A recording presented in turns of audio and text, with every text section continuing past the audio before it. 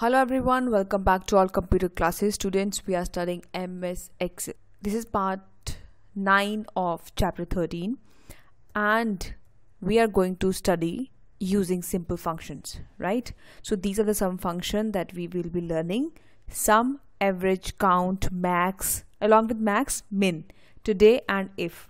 They are very important, and when you will using Microsoft Excel, you will see how important they are. Right, so let's learn it. Before moving ahead for the practical session, we should know some basic things about the functions. So using simple functions are pre-designed formulas to perform simple and complex calculations, right? So they are the formula, but they are pre-designed, right? Function eliminates the chances to write the wrong formula. How? Because they are pre-designed, right? So when they are pre-designed, you need not to type the function in detail. You just need to use the syntax as it will be told to you, right? They accept arguments and return value. You will always see brackets or braces or parentheses in front of the function's name. So in that bracket, you will always pass some arguments, right? And that argument will return some value, right? Functions are made up of two parts, and those two parts are argument and structure. So what is structure? First of all, structure is this. You just see equal to, then function name, then this parenthesis, and within this parenthesis there will be arguments, right? So one thing is structure and the other thing is argument. Within the structure we pass the arguments. Now let's see in some detail. Arguments are input value to the function. It can be number, logical value like true, false, or range of cells, right? So you will see what kind of arguments we give in a function, right?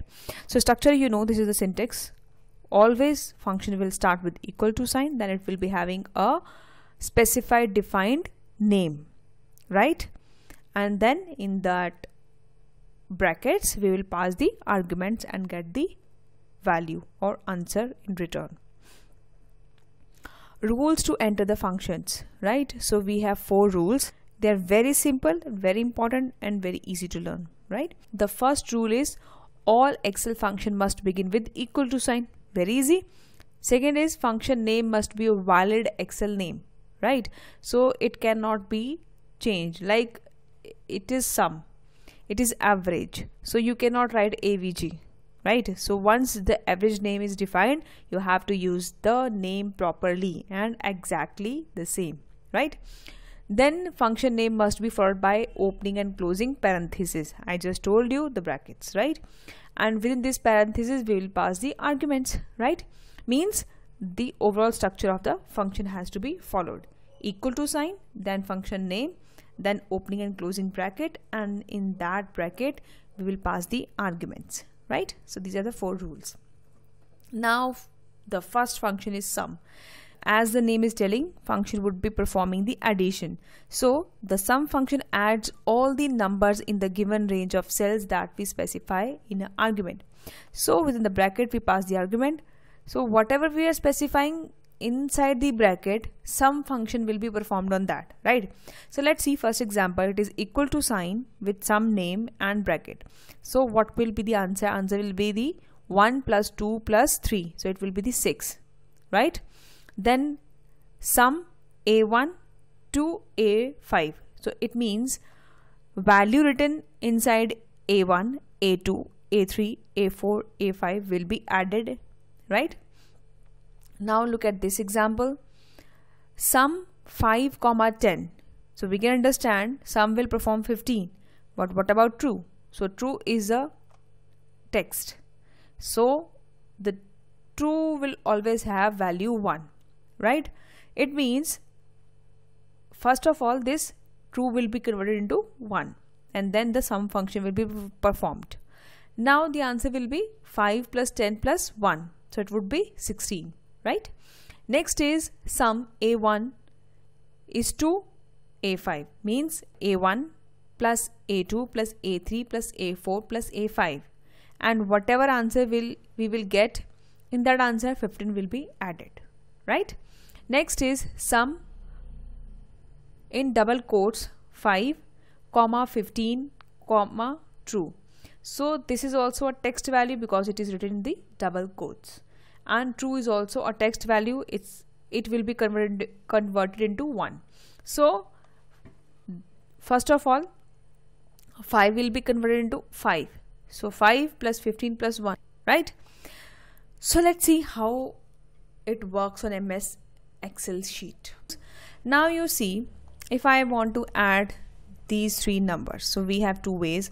Just select these cells and select one extra cell where you want to get the answer, and come here in the auto sum and click auto sum, and you will get the formula. What this formula is telling? It is telling C3 plus D3 plus E3. So the answer would be, you must be wondering that why answer is not appearing. I'll show you the answer. Now we will drag it. Now learn some more skills about Excel, how you will be doing it. Now with the cell referencing, the cell reference has changed automatically, right? Now we will go in the formula and we will click on the show formula, and answer will be displayed. Now you see, answer is 53 is 56 and so on, right? We had one more formula where we saw it was written bracket, where it was written double quotes 5 comma 10 comma true, right? So we wanted to see the answer. What should be the answer? Answer should be 5 plus 10 plus 1. Why? Because this 5 is text. It will be converted into numeric value. This 2 will also be converted into numeric value. Answer is 16, right? So this is how sum function works. Next is average. Average function returns the average of the range of cells written as an argument in the function. It means, what will be the average? Average will be the A1 plus A2 plus A3 plus A4 divided by 4. Why? Because 4 value has been added, right? This is how we find the average. So the average will be there, right? So let me show you how average works. For example, we want to find the average of the student, average of the maths, right? So we'll write average, average, bracket, the cell name is E3 to E11 and bracket close, enter. This is the average, right? This is the one way. Now let's see what is the average marks that Tanvi has got. So I want to perform the average. The simplest way is to select the range of the cells. Come in the home tab. Here we have average function, right? So Tanvi has got average 17 marks, right? Likewise, we can see the average of everyone with the cell referencing, right? So this is the average, right? Now let's move ahead and learn more functions. Next is count. So count counts the number of numeric entries, formulas or data entries in a given ranges of cells, right? So what does it mean? If you select the range of the cells, and it will only count how many cells has a value in it, right? If you will select the blank cells, it will not count those cells, right? So let me show you how this works. For example, I select the range of cells, right? You see, I have selected some range of cells and there are some blank cells, right? Now let's go to the auto sum. Here we have count function. So it has given 6 answer. Why? Because only 1, 2, 3, 4, 5, 6. 6 cell was having value. This blank cell was not having value, so it has not counted those cells, right?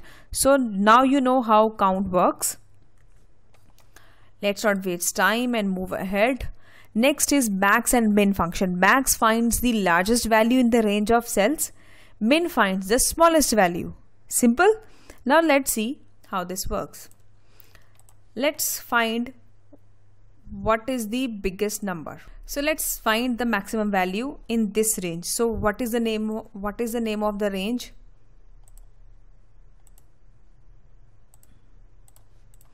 Now let's see what will be the maximum value. So how we will write the function equal to max? We will write the function equal to max bracket, it is F3 to F11. So F3, you will always write the colon, not the semicolon. So press shift and then use the colon. To F11 bracket close. This will find the maximum, means the biggest value in this range. Press enter. 18.7. You see 18.7 is the biggest value, right? Now let's see the minimum, the smallest value in this range. We will start with equal to sign, write min, bracket start F3 colon F11 and bracket close.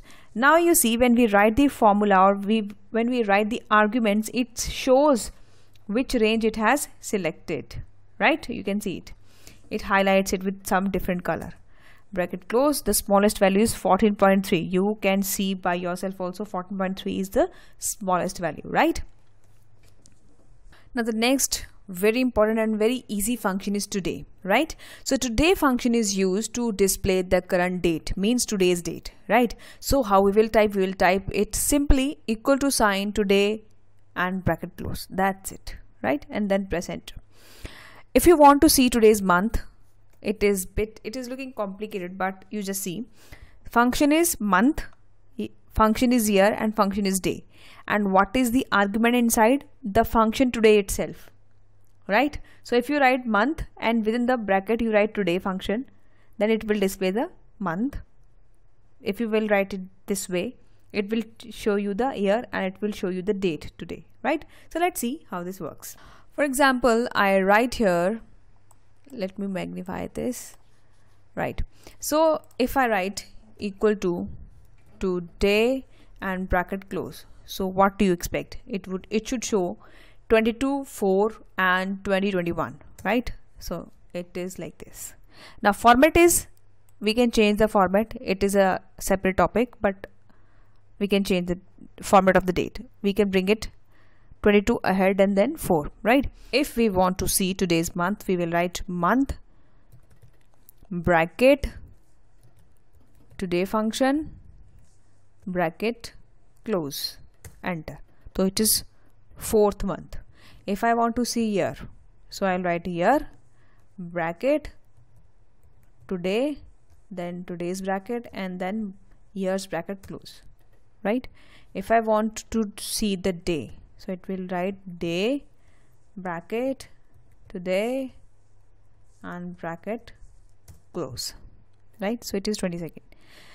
There is one more important function which tells you the date as well as the time. So that is very important and very easy function, that is equal to now and bracket close, right? So it shows you the date as well as the time. It is 6:57 right now, right? So let me show you all the functions so that you can remember. Now you see today, month, year, day, and now. Now we'll show you the date and time. Today will show you only the date, right? Let's move ahead and learn about if function. Now you can see the name itself is telling it is a condition, if. Like when we talk also we use if. So this is a conditional function. It returns one value if a condition evaluates to true, and other value if the condition evaluates to false. Means if within the bracket we will be having two values. We will start with equal to sign, then if logical test. So what is the condition that will be tested? So we will write some value, some logical test here. If this condition is true, then this value will be used. Means the value in the first bracket will be the answer. If this is false, the value written in the second bracket will be used as the answer, right? So example will make you more clear. For example, some value is written in cell A1, right? And if the value written in the A1 cell is greater than 100, it means it will return it means it is true. Then if it is true, it will return 250 as answer. If it is small, this condition will be false, and then it will return 200 as a answer. Likewise, this condition will be tested.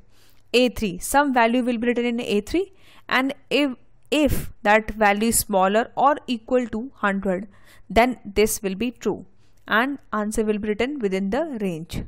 And if it is false, it will be giving answer as a over range, right? So let's see practically. Now you see some students has got A grade, B grades, right? So let's automate this, how A and B grade can be given using the if function, right? If you see, I want to give A grade to those who have got more than 400 marks, and those who are less than 400, they will get the B grade, right? So how I will write, equal to if bracket, logical test will be there. So what will be the logical test? Test will be on C3 cell, right? If C3 is greater than or equal to 400, bracket, A will be the answer, comma, B will be the answer, and let's write them in double quotes as a text value. It will be displayed as it is, right? Now bracket close. You understand? Some value was written in C3 cell. If the value written in the C3 cell is greater than or equal to 400, if this is true, the student will get A grade. If this is false, if it is less than 400, then B will be used, right? Now drag and see the answer, right? Now let me show you the formulas written inside it. Look at this formula again, right?